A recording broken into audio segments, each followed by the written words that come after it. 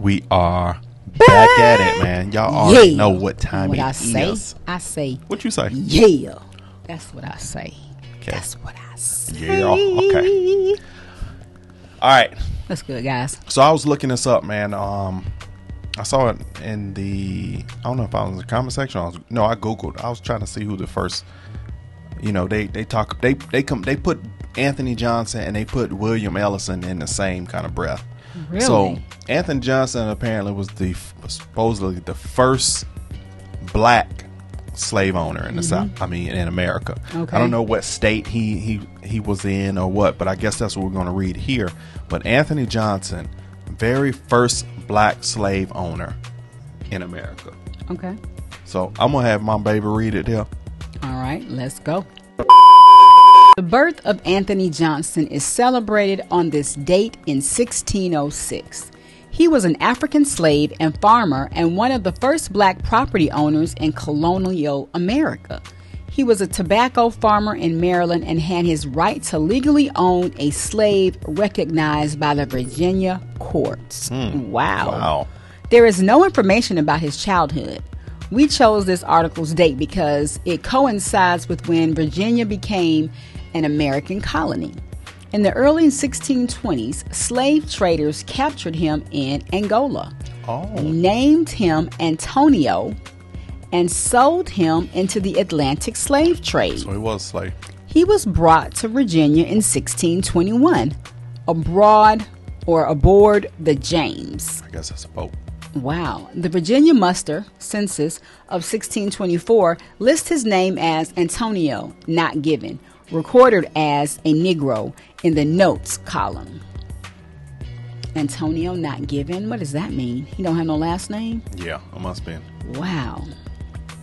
Historians have some dispute as to whether this was Antonio, later known as Anthony Johnson, as the census lists several Antonios. This one is considered the most likely. Antonio was converted to the, Catholic religion? Mm-hmm.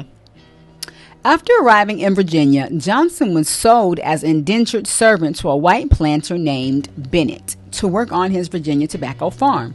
Slave laws were not passed until 1661 in Virginia. Before that date, Africans were not officially considered to be slaves. Oh, wow. The work required remained brutal. It said Africans... Slave laws were not passed until 1661 in Virginia. Before that date. So from 1660, Africans weren't officially considered slaves until 61. So 1660, what were they considered? Indentured? I don't know. Free. Africans were not officially considered to be slaves. Okay, keep going. The work required remained brutal. The description was merely a different word. Such workers typically work under a limited indenture contract for 4 to 7 years to pay out their place in the Middle Passage, room, board, lodging, and freedom dues. Okay. In the early colonial years, most Africans in the 13 colonies were held under such contracts of limited indentured servitude. Except for those indentured for life, they were released after a contract period. Wow, indentured for life. Except for those indentured for life, they were released after a contracted period. Those who managed to survive their period of indenture would receive land and equipment after their contracts expired or were bought out. Many white laborers in this period also came to the colony as indentured servants. After 1661, slave laws meant the slave had no contract and was a slave for life. Darn. Antonio was almost killed in the Indian Massacre of 1622 when Bennett's plantation was attacked. Wow. The Powhatan Native Americans were attempting to evict the colonists. Wow. They raided the settlement where Johnson worked on Good Friday and killed 52 of the 57 men present. Ooh. Wow. In 1623, a black woman named Mary arrived aboard the ship Margaret and was brought to work on the same plantation as Antonio. Antonio and Mary married and lived together for more than 40 years. Conclusion of indentured servitude. Sometime after 1635, he and his wife concluded the terms of their indentured servitude. Antonio changed his name to Anthony Johnson. He first entered the legal record as an indentured man when he purchased a cow in 1647. On July 24, 1651, he acquired 250 acres. Ooh, he had the land. 100, I don't know what HA is. 100 half of land? No. Johnson was granted a large plot of farmland by the colonial government after he paid off his indentured contract by his labor. This was under the head right system by buying the contracts of 5 indentured servants, one of whom was his son Richard Johnson. The head right system worked in such a way that if a man were to bring indentured servants over to America, in this particular case Johnson brought the 5 servants, he was owed 50 acres a head. Wow. Or servant. Wow. That's good. The land was located on the Great Nassautock Creek, which flowed into the Pungoteague River in Northampton County, Virginia. I want to be able to say it right. With his indentured servants, Johnson ran his tobacco farm. Wow. One of those servants, John Kaser, would later become one of the first black African men to be declared indentured for life. Before the antebellum South, in this early period, about 20% of free black Virginians owned their own homes. In 1652, an unfortunate fire caused great losses for the family, and Johnson applied to the courts for tax relief. The court reduced the family's taxes, and on February 28, 1652, exempted his wife Mary and their 2 daughters from paying taxes at all during their natural lives. Wow. At that time, taxes were levied on people, not property. Oh, wow. So they paid taxes on people because you were property, I guess. Yeah. Under the 1645 Virginia Taxation Act, all Negro men and women and all other men were levied on people, not property. Under the 1640, did I read that already? I did. Under the 1645 Virginia Taxation Act, all Negro men and women and all other men from the age of 16 to 60 shall be judged tithable. It's unclear from the records why the Johnson women were exempted, but the change gave them the same social standing as white women, who were not taxed. During the case, the justices notified that Anthony and Mary have lived inhabitants in Virginia about 30 years and have been respected for their hard labor and known service. Ooh, I didn't know it was that much read. You're right there by the 1650s, so yeah, you're good. By the 1650s, Anthony and Mary Johnson were farming 250 acres in Northampton County, while their 2 sons owned a total of 550 acres. Wow. They had the services of 5 indentured servants, 4 white and 1 black. Wow. In 1653, John Kaser, a black indentured servant whose contract Johnson appeared to have bought in the early 1640s, approached Captain Goldsmith claiming his indenture had expired 7 years earlier and that he was being held illegally by Johnson. A neighbor, Robert Parker, intervened and persuaded Johnson to free Kaser. Parker offered Kaser work and he signed a term of indenture to the planter. Johnson sued Parker in the Northampton court in 1654 for the return of Kaser. Okay. The court initially found in favor of Parker, but Johnson appealed. He wasn't playing. In 1655, the court reversed its ruling, finding that Anthony Johnson still owned John Kaser. The court ordered that he be returned with the court dues paid by Robert Parker. Wow. That's what he get. This was the first instance of a judicial determination in the 13 colonies holding that a person who had committed no crime could be held in servitude for life. Though Kaser was the first person who was declared a slave in a civil case, there were both black and white indentured servants sentenced to lifetime servitude before him. Did not know that. Keep on reading.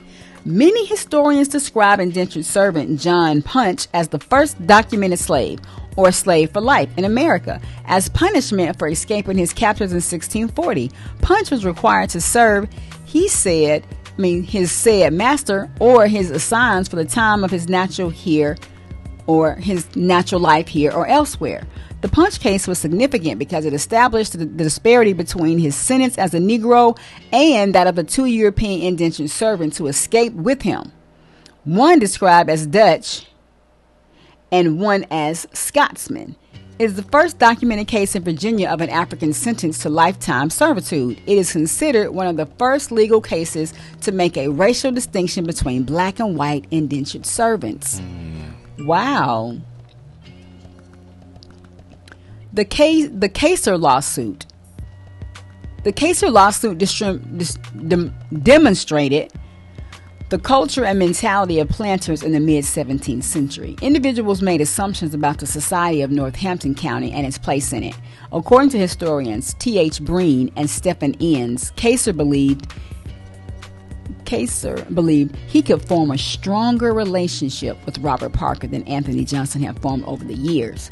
Kaser considered the dispute to be a matter of patron-client relationship, and this wrongful assumption resulted in his losing his case in court and having the ruling against him. Johnson knew that the local justices shared his basic belief in the sanctity of property. The judge sided with Johnson, although in future legal issues, race played a larger role. The Kaser lawsuit was an example of how difficult it was for Africans who were indentured servants to prevent being reduced to slavery.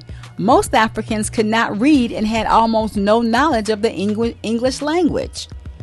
Planters found it easy to force them into slavery by refusing to acknowledge the completion of their indentured contracts. Wow.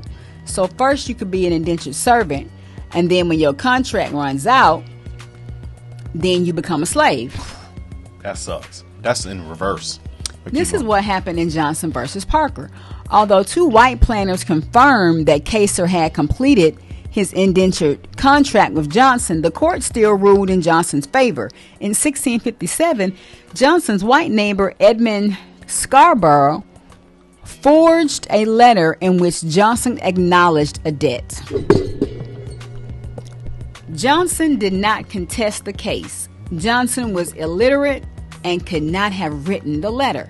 Nevertheless, the court awarded Scarborough 100 acres, 40, I don't know what hag is, of Johnson's land to pay off his alleged debt.